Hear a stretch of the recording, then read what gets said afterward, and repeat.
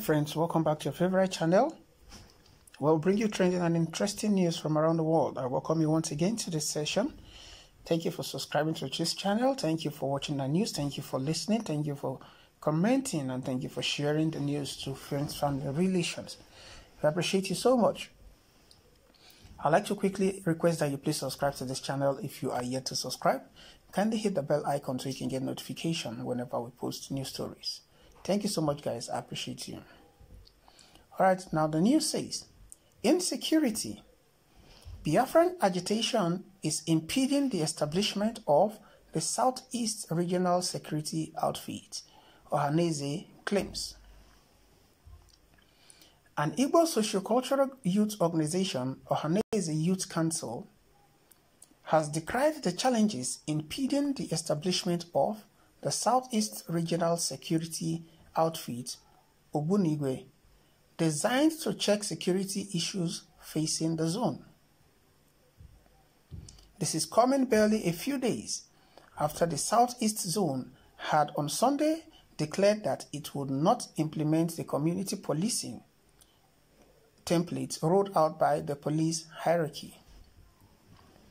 In a communique presented by the zone after an enlarged meeting in Enugu and read by the chairman of the Southeast Governors Forum and Ebonyi State Governor, Chief David Umahi, the Inspector General of Police, Mr. Adamu Abubakar, was accused of going contrary to the earlier agreement reached on the matter.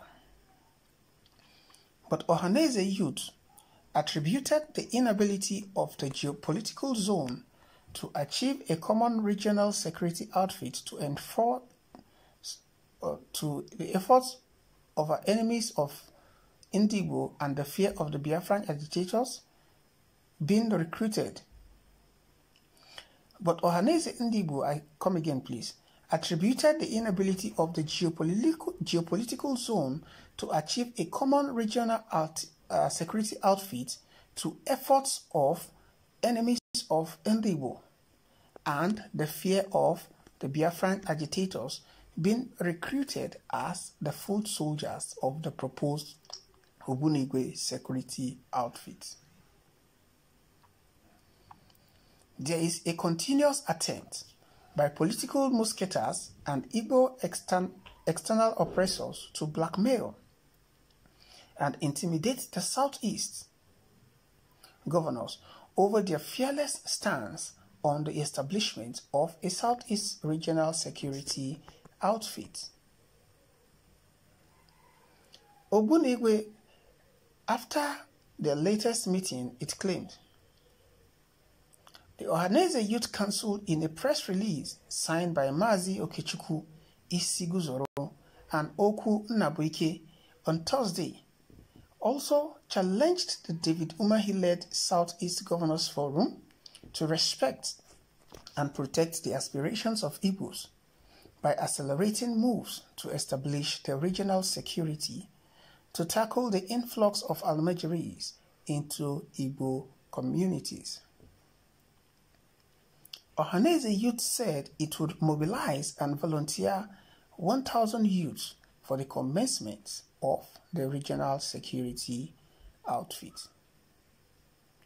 So as it is, the Ohaneze Youth Council have come out to say that the problem and the reason, the main challenge why the Southeast security outfit Åḍ²T is yet to be formed and fashioned out is as a result of the agitation for Biafra and the external enemies of the Ɗîŋḍ.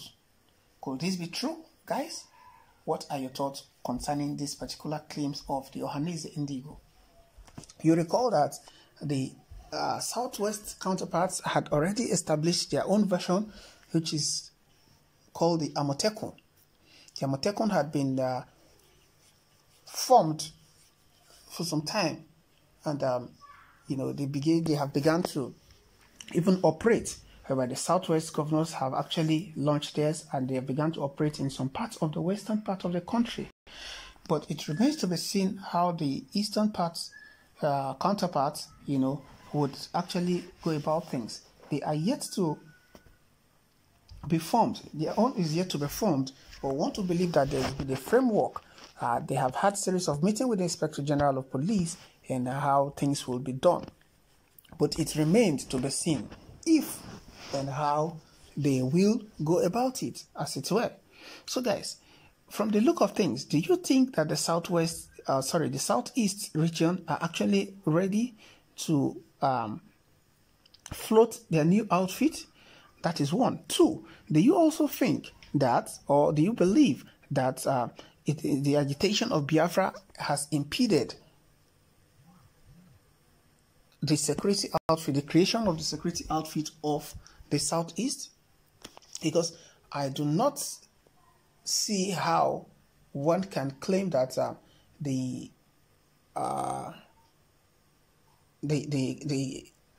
creation of this the creation of the Southeast security outfit Åż11 is being impeded by the agitation for Biafra.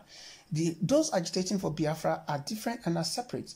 Not all the people, not all Igbos are actually Biafran IPOB members or MASOB members or the Biafran Youth League members, as it were. So the Igbos are very, very many. So not all are parts of the agitation for Biafra. And the Southeastern governors definitely know whom to recruit when they want to recruit. And as it were, the IPOB members, the MASOB or the Biafra Youth Leagues are not arms-carrying groups, and they don't carry arms. So I see no reason why the Ohaneze Youth Council should claim that the agitation of Biafra has impeded the creation of the Southeast Regional Security Outfit. I think that is incorrect if you'd ask me, but I stand to be corrected though if I am wrong. So, but be that as it were, the governors, the Southeast governors has come out to say that the template that they agreed with the Inspector General of Police, you know, that the Inspector General of Police later decided and changed the template which they disagreed upon. But still are already beginning to filter in that they have reached a common ground or probably an agreement with the Inspector General of Police, which points to the fact that sooner or later, you know, they are going to have a green light to actually commence the security outfit. So it remains to be seen the manner and ways and form that it will take, as it were. So guys, what are your thoughts concerning this particular news story?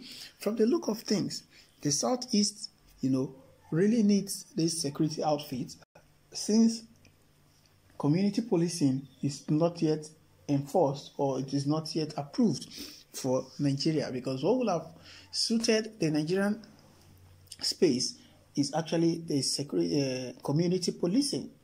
But since that is a challenge on that, so it remains to be seen how things would turn out to be. But the rate at which, you know, crime, banditry, the Fulani herdsmen attack on the people in the Southeast and the Southwest has risen, is beginning to give serious concern, and one would expect that sooner than later these efforts are put in place, or these outfits are actually established in the Southeast to curtail the activities of the Fulani herdsmen, banditry, and some other vices that needs to be totally eradicated from the communities and the states, just like it is happening in some states in the Southwest.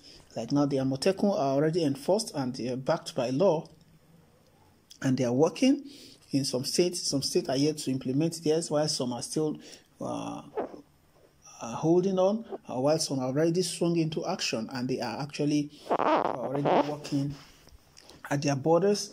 You know, these are some of the areas where, you know, the state governors really have exercised their authority and their power and their wisdom, and to a very large extent, you can see that it is working.